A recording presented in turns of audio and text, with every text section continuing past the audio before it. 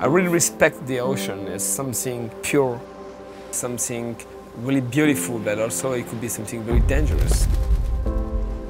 My name is Franky Zapata, and I'm the inventor of the Flyboard.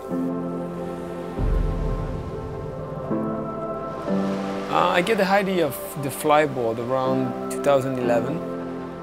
When I have something in my head, it's become an obsession. I cannot sleep, I cannot eat, nothing will stop me.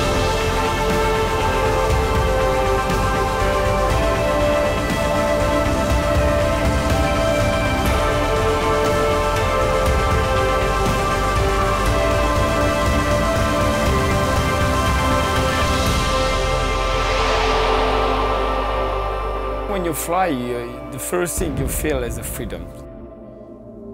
It's an amazing sensation. It's something that you cannot compare with anything you did in your life. This moment, so yes, it's something really peaceful, very peaceful.